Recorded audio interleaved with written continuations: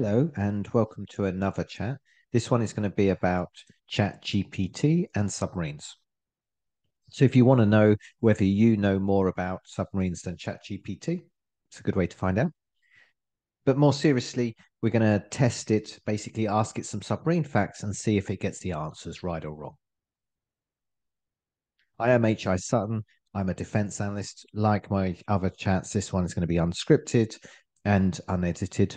If you like it, please, like, subscribe, share, and so on. ChatGPT is getting a lot of attention, rightly so. I think it is very impressive. I'm not going to be overly critical of it. I'm pretty wowed. It is definitely a generation better than anything I've seen before. Quite useful.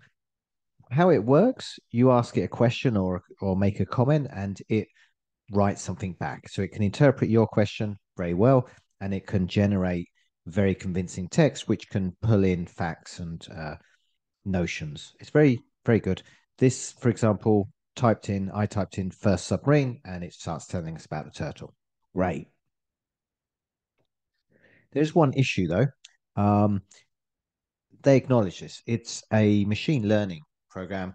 It is not going trying to assess what is factually correct. It is not always correct. And unfortunately, that means that if you've got people who are using it to gather knowledge or to present themselves as experts, and that would be quite convincing, I think, actually the facts might be wrong.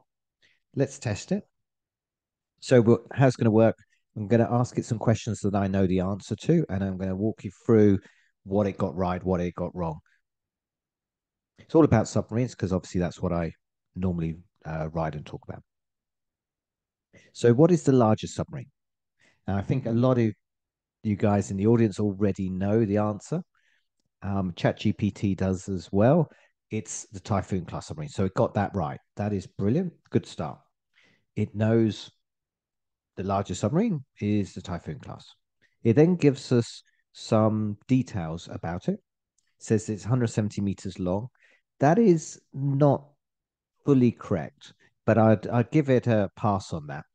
It's actually about 172 meters, depending on which boat. They're all different lengths and are often estimated 175 meters. It's really big, but 170 meters, I think that's excusable. 48,000 tons when submerged. Yes, that's the main estimate. 20 intercontinental ballistic missiles. Yes. Multiple nuclear warheads. Yes. 6 were built. Correct. And commissioned between 1980 and 1989. Yes.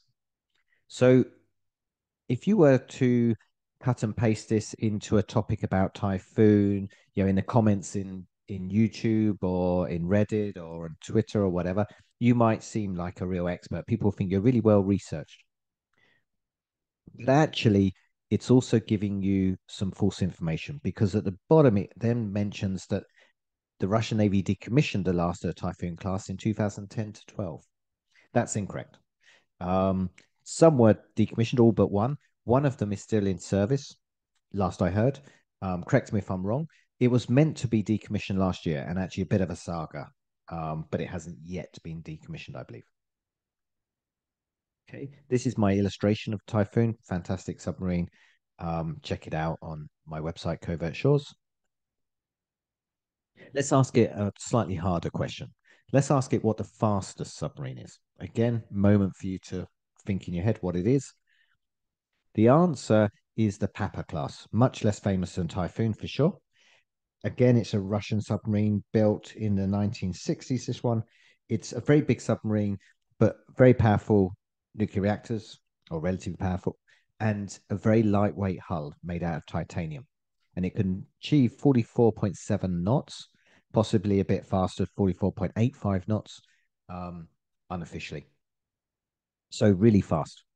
And that's about 51 miles an hour. Keep that in mind. So we ask it, what is fast submarine? And we're expecting the answer to be Papa class. But unfortunately, it says that the fastest submarine is the Russian Navy's Akula class, also known as Shark class. No one ever says Shark class, actually. Akula is just the Russian word for shark. Here's an illustration of it. It's wrong. It's not the fastest submarine. It's quite fast, but it's not the fastest. Just a point of clarity, there's actually two submarines called Akula, so it could I suppose mean either of them. On the left, we have the Typhoon class, which the Russians call Akula. And on the right, we have the Project 971 class, which NATO calls Akula. I think they mean the NATO one. Normally on blogs such as Covert Shores, I use capitalization for NATO code names and normal or proper uh, for formatting for just names. On the internet, generally, you're just going to get it a cooler with a capital A and the rest lowercase, of course. So it's got the cooler class wrong. It then goes on to tell us how fast it goes. And it says it can reach speeds up to 37 miles an hour. This is incorrect. Speed is a little bit slow. Um, it's actually 35 knots, which is about 40 miles an hour. Notice how it gave you the answer as miles per hour. To people who know about submarines or ships, you know that actually speeds are normally represented in knots. Depends on the country, maybe, but not miles per hour. So a knot is a nautical mile per hour, and a nautical mile is a bit longer than the regular mile. So 35 knots is 40 miles per hour. It then gives us some more facts. These are correct for the Akula class, not Papa class, obviously. But then it has another error further down. It says the first was commissioned in 1986. Now that sounds very convincing. I'd be honest, I wouldn't bat an eyelid if someone said that. But actually, I looked it up. It's 1984, not 1986. I don't know where it got 1986 from, but that's incorrect. So what about the Papa class? Does ChatGPT not know about the Papa class? Can it find something out? So I actually asked it about the Papa class. What is the Papa class submarine? And the answer it gave me, the Papa class submarines, plural, are a type of Soviet diesel electric submarines that were built during the Cold War. This is wrong on in a couple of ways. The first one is it wasn't diesel electric, it was nuclear powered. And the second, there was only one of them, so it's no plural. It was a submarine. It's not a class of submarine. You still say Papa class, even though there's only one in the class. Now, it's actually worse than that because it continues. It says they were known in the Soviet Union as the Project 677 Lada class submarines and were developed as an improved version of the earlier Kilo class submarines. I should have put a bit more red here. There's more wrong with this statement than I've highlighted. Firstly, the Soviet Union is a misleading statement. They were designed, or rather, the Lada class was designed in the Soviet Union, but it wasn't built until the 1990s and actually took a really long time to build. And there's still only a few of them. However, the Project 677 Lada class is not in any way related to the Papa class. It's as far away from the Papa class as is possible within the realm of Russian submarines. Also, it says it developed as an improved version of the earlier Kilo class. Should have put that red as well. It's not a version of the Kilo class. It's a successor. It's an improvement, but it is a completely different submarine. Again, it's not directly related. As the same people designed it and so on. The design is very different.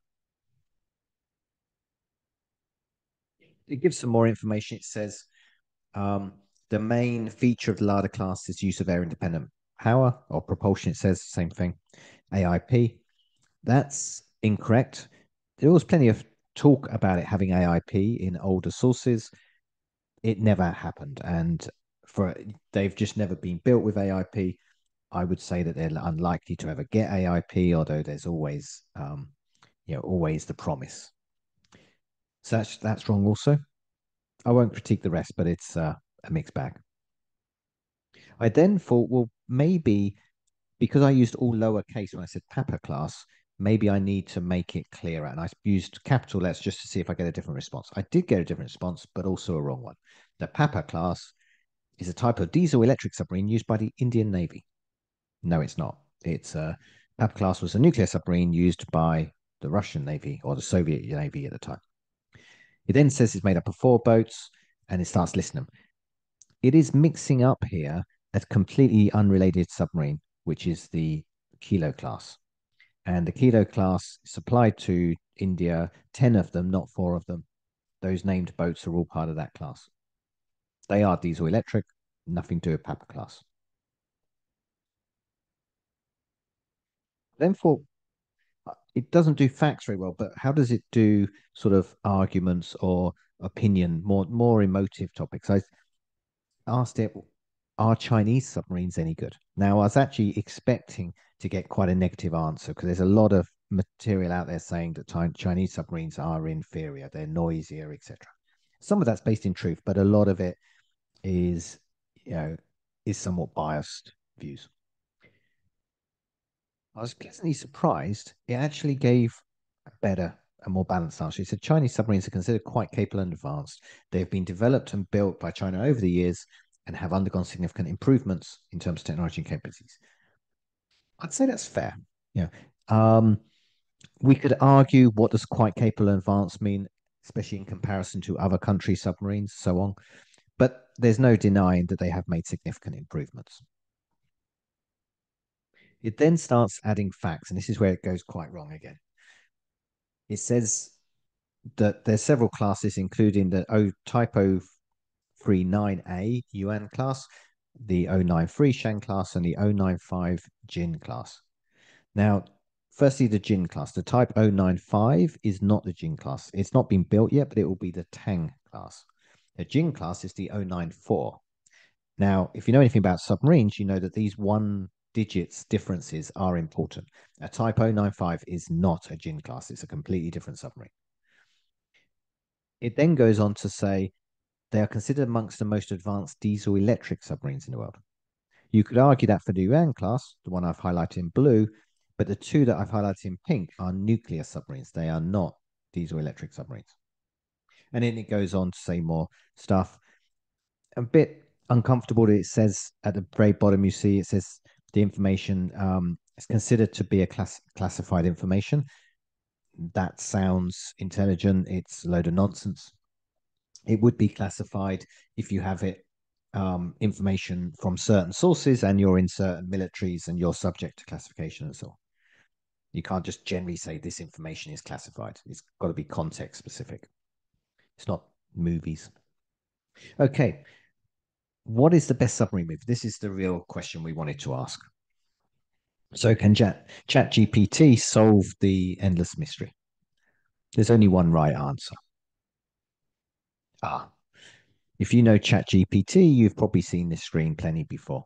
Oh well. So thanks for listening. Let's say like, subscribe, share. Hopefully interesting. Hopefully you've learned a bit about submarines. Probably knew more about submarines than ChatGPT. Okay, I'll leave it there.